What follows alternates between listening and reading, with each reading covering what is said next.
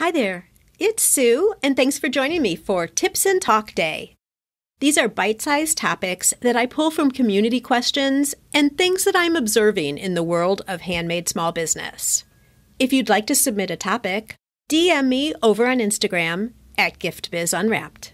Gosh, this year I've rolled out a number of new opportunities for you here. There are the bashes, where you have a chance to showcase your business to this entire listening audience. There's the new OWL app, when you have a quick question where you'd like my input. And now, I'm excited to bring you Gift Biz Boosts.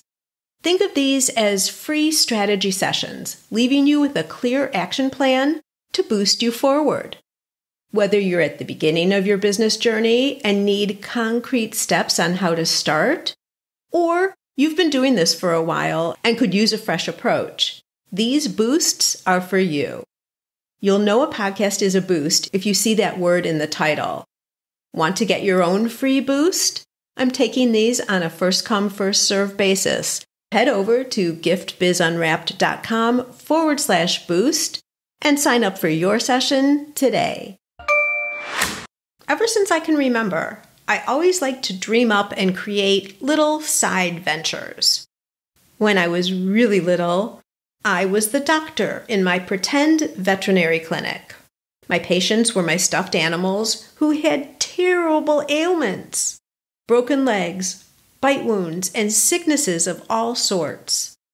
Every morning and throughout the day, I'd check in on them and check their progress charts. I'd give them their medicine, which was little rolled up papers stored in real leftover medicine bottles. And I wanted to always ensure that they were on the road to recovery. This was my little baby business for, I'd say, well over a year. My first money-making venture was the traditional lemonade stand and later selling Girl Scout cookies. I even tried my hand at creating and selling a woman's fashion accessory very early on. But even through all that, I really never thought I'd seriously start a business of my own. After college, I had my share of a few short-term, unsatisfying jobs, where I put in my time, learned what I could, and moved on. My significant corporate career actually came about pretty quickly, about 2 years after I graduated. There, I learned sales, marketing, and management skills. I consider myself wildly fortunate to have been intimately involved with many small boutique shops and quite a few big brands too, like Osco Drug, McDonald's, and a company which was called Main Street that's now Kohl's. I had an up-close and personal look at things I never realized would serve me so well when I did start my own businesses, and they often now pop up in my coaching discussions today too. Traveling, working with fabulous people, finding out that strategic business planning was a passion, and building a dynamic sales team, if I must say so myself, all got checked off my list. As I climbed the corporate ladder, I found myself in the running to head up one of our 20 nationwide production facilities. It was then that I realized that if I continued on this path, a path that I loved, it would also keep me away from my young children. And this was time I could never get back. There's no pause button on children, and they are my priority. So no matter how sad I was to walk away from a very fulfilling career, that's exactly what I did.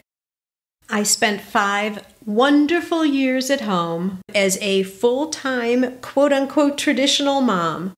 I headed up Creation Station, a publishing department for students writing in the grade school. I took positions on the PTA. I coached my children's AYSO soccer teams and was fully integrated into their childhood. These were the most amazing years. But even so, my love of business kept buzzing around in my head. For a moment, I thought of going back to my past company because they kept calling me and checking in to see when I'd be ready to return. That, however, would put me back in the same place of being away all the time. So not an option. As I was talking all this through with my husband one night, he said something to me that changed everything. He said, "Sue, why don't you start a business of your own? You've been telling everybody else how to be successful and grow their business for years. Why not do it yourself?" OMG, instant light bulbs. Yes, that fit into my mind perfectly.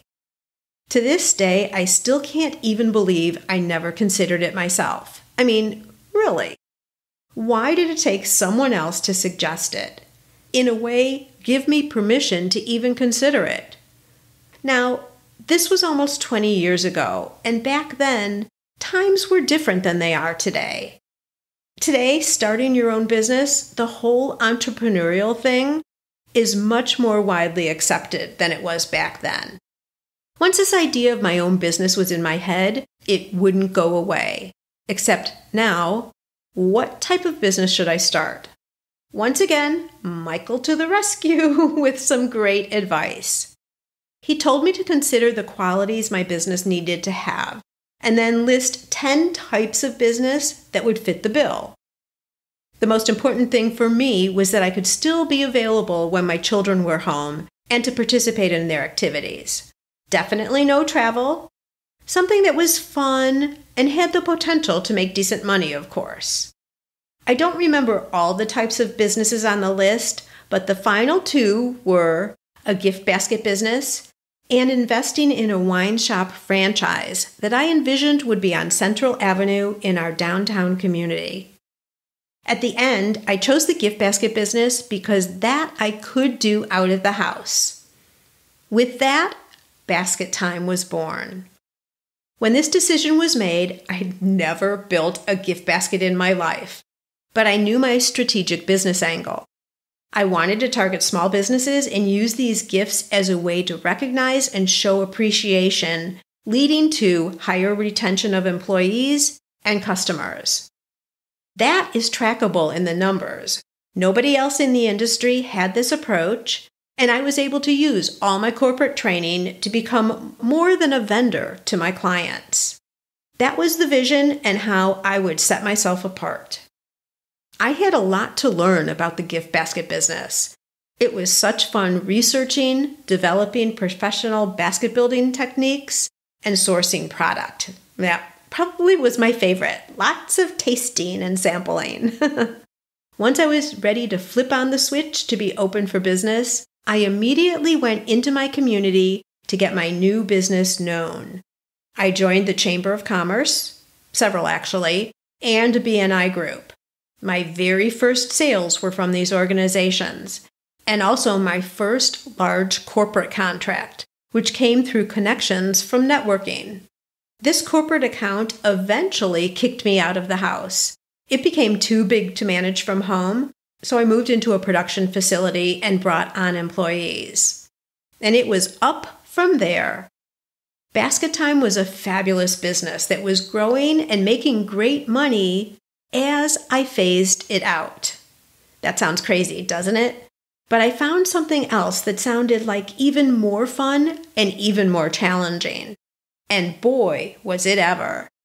I'm referring to the Ribbon Print Company, which is one of my businesses up and running today, in addition to Gift Biz Unwrapped. I wanted to share my experience with you today to point out 5 significant things. 1, you don't need to wait for anyone's permission to start your business. And if you are, I give you that permission right now. 2, before you start, think of what you want in a business and consider multiple options before making a final decision. As a handmade product maker, this would be selecting only one type of product, so you become known as a specialist in that craft. 3, the easiest way to get your first sales are at in-person events. Craft shows, festivals, and farmers markets are perfect for this and also help you validate that what you're offering has a market and people who will buy it. 4, think about your past experiences and how they might add value to what you're doing today. If you make lotions, do you have additional knowledge from the time you were a nurse? If you make jewelry, can you apply experiences from your time in the theater? For me, it was merging my strategic business knowledge to help other businesses grow through gift baskets. Who would have thought? And 5, your business may morph into something else over time. Allow room in your brain for that expansion, even if it's a complete change like mine was. Perhaps this review of my past has you thinking about what you do in a whole new way. Maybe there's another angle you can add, having listened to me. Each of us is an original, and applying that to your business makes your company truly one of a kind. That's a wrap. I'm a get-to-the-point kind of girl, and this is what you can expect from these quick midweek sessions. Now it's your turn. Go out and fulfill that dream of yours. Share your handmade products with us. We want them, and they bring us both so much happiness.